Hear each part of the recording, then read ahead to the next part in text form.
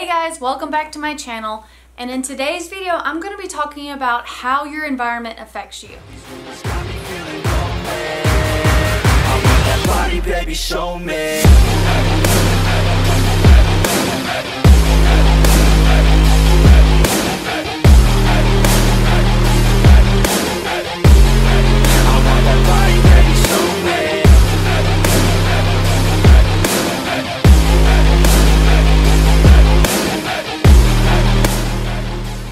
Obviously not in my house. I am at my parents' house sitting, taking care of their babies while they are on vacation. And so I've set up upstairs because it has the best lighting and room right now.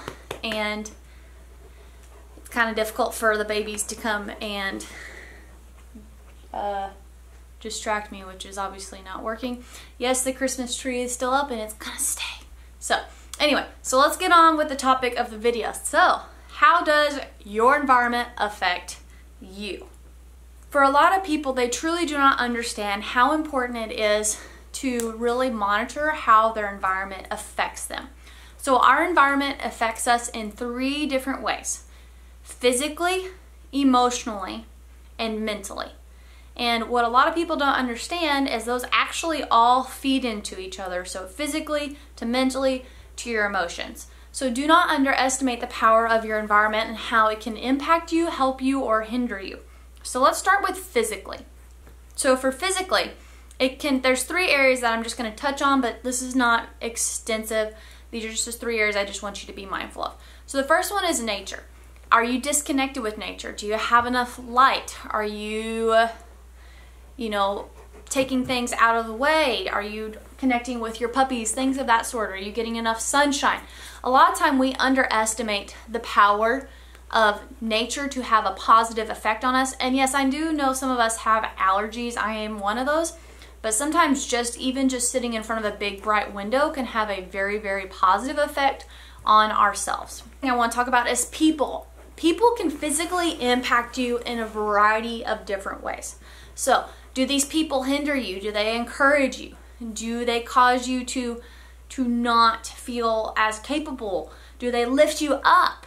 Do they treat you badly? Do they help you grow? Do they encourage you to continue to be the person that you want to be? You are a summation of the 5 people that you spend the most time with.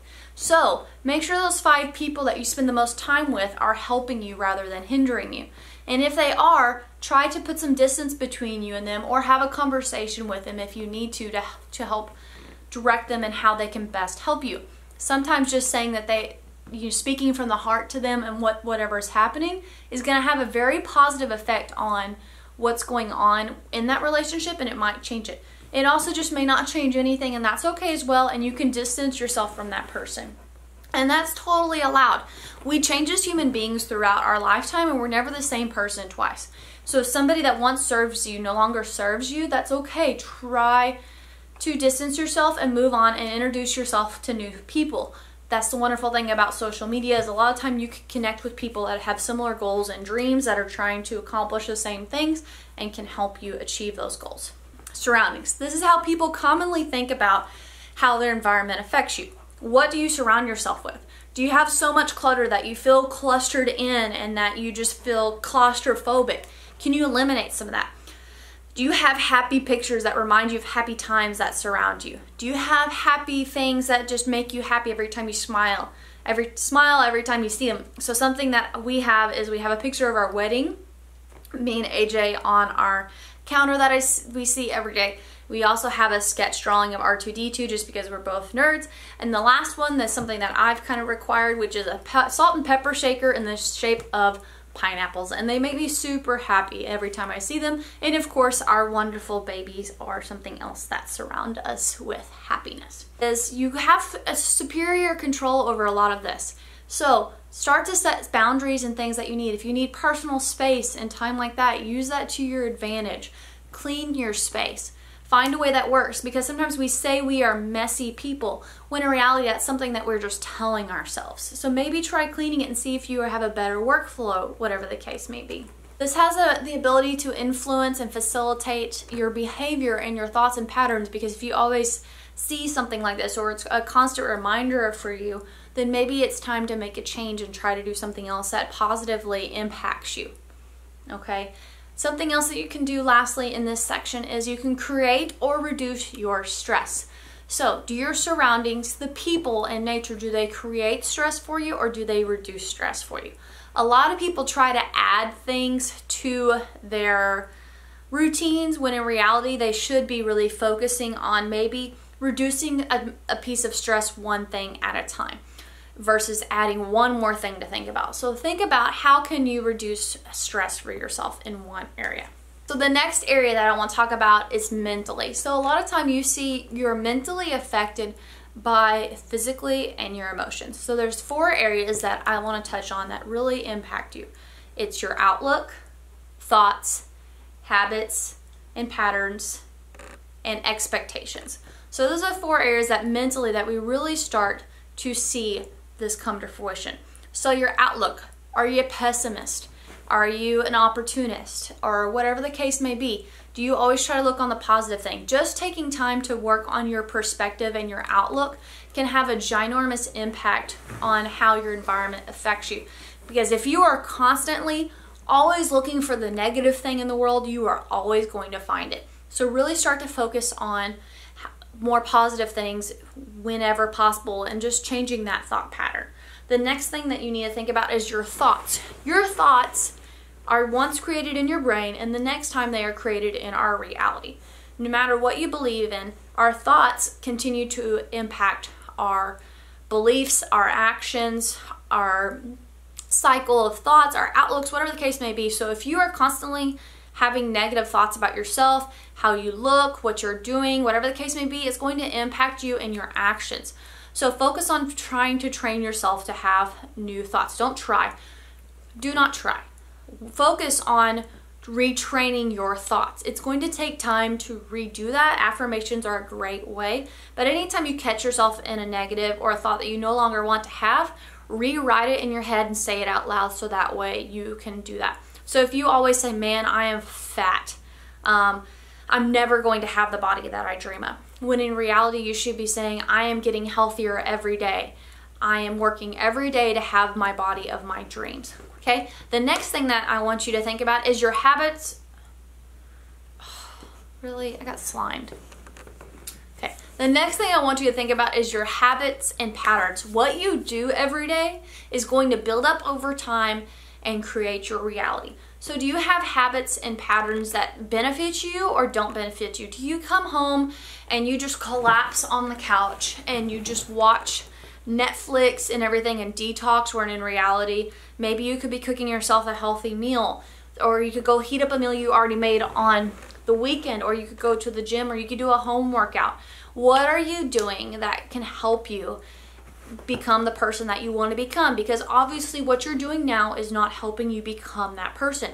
So you can't continue doing the same thing and expect a different result. That's the definition of insanity. You have to start making changes. Now, I'm not saying to make a drastic change overnight.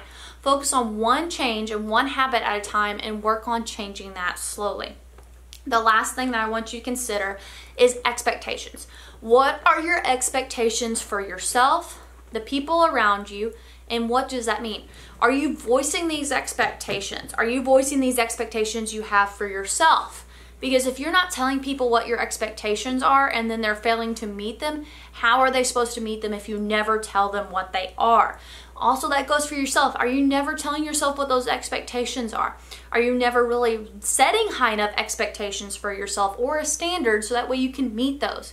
Also, maybe you need to let go of some of your expectations so that way you can reach what you want. Maybe these expectations are not real.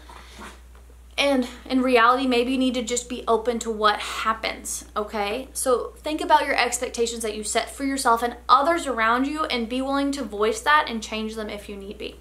The last area that I want to cover is emotions. A lot of time our emotions are a summation of the previous two, physically and mentally. So a lot of time they will boil up and show their raging face whenever we least like it because we've reached a breaking point. Now, something I really want you to acknowledge is that you should not feel bad for your feelings.